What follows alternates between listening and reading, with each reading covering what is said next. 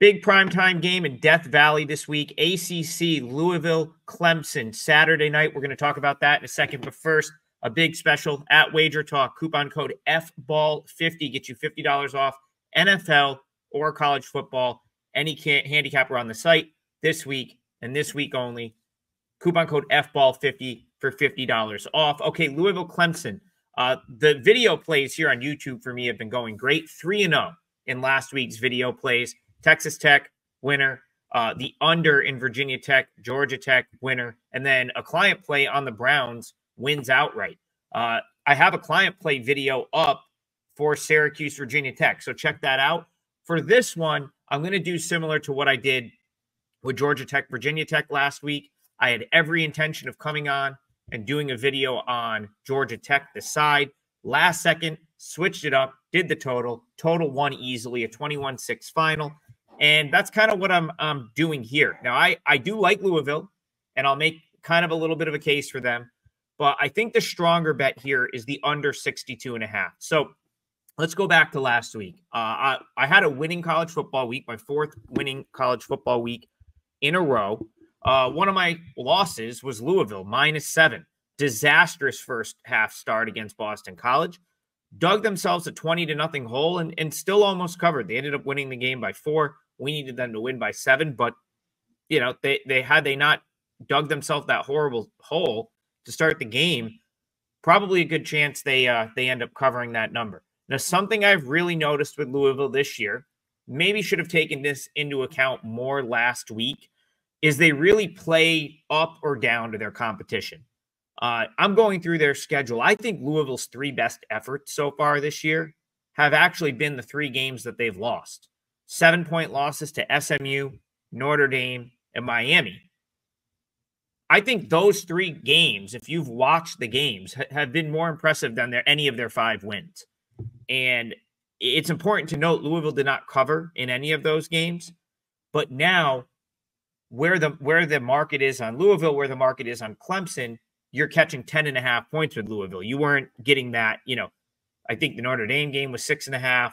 I believe the Miami game was like 5. And then, of course, they were favored against SMU.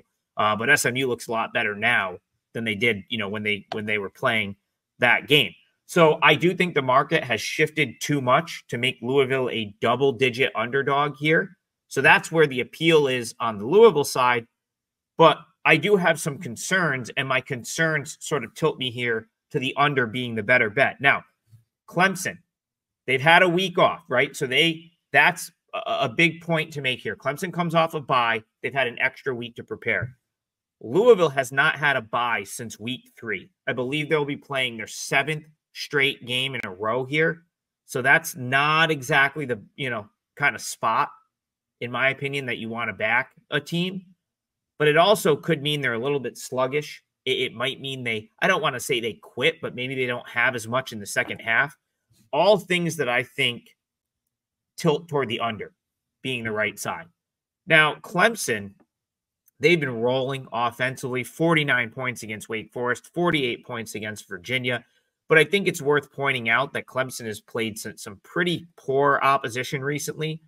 You know, they have one of the largest first half point margins of any team in the country since the Georgia game. Clemson's been just a monster favorite in just about every game. They seem to get a huge lead in just about every game. And the only area that they've really been vulnerable has been garbage time. That's where they've given up the most points. You know, last time out against Virginia, a great example of that.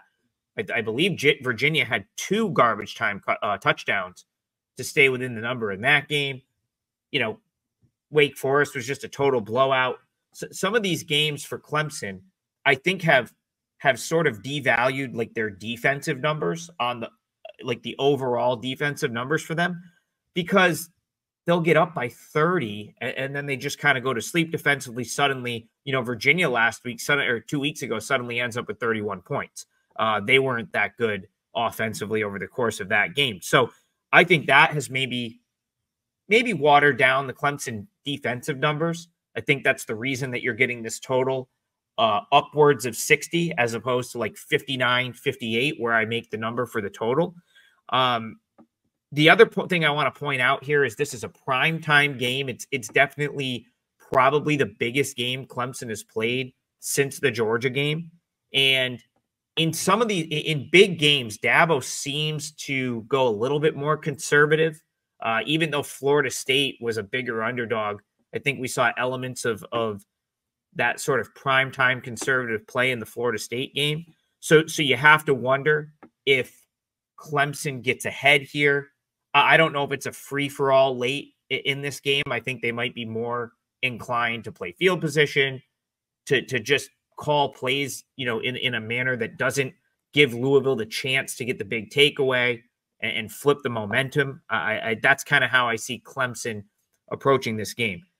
Cade Klubnik has really improved as a quarterback. I went to the game down in Clemson a couple of years ago.